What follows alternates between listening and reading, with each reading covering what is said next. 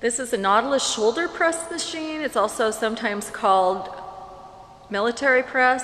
Had a little brain blank there. Military press or overhead press. And our demonstrator is going to come on in and show us how to work it. So he's going to have a seat. He can set the seat up or down by pulling on the yellow handle over on the side. And then also he can change the weight if he needs to by putting in the pin. Okay. He grabs a hold of the handles and just pushes up straight and brings it down, making sure he doesn't lock his elbows as he goes all the way up. If it hurts the shoulders or hurts the elbows, he doesn't need to drop his elbows so low. He can come down just so his elbows are even with his shoulders.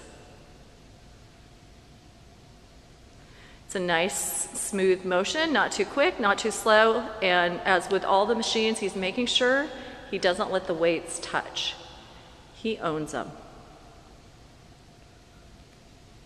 Go blue, go gold.